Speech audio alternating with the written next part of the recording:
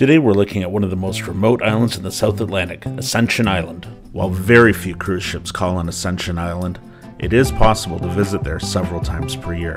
Ascension Island is located at 8 degrees south, not far from the equator. The island is wild, dominated by Green Mountain, a 2,800-foot high volcanic peak now surrounded by a dense forest of bamboo, banana trees, eucalyptus, and Norfolk pines. While the island is in the tropical zone, it's considered to have a hot desert climate with very low rainfall. Half of the island's 800 residents call the capital of Georgetown home. The island is an important breeding ground for the endangered green sea turtle. Sport fishing is a major draw for many visitors. The island also boasts that they have the worst golf course in the world.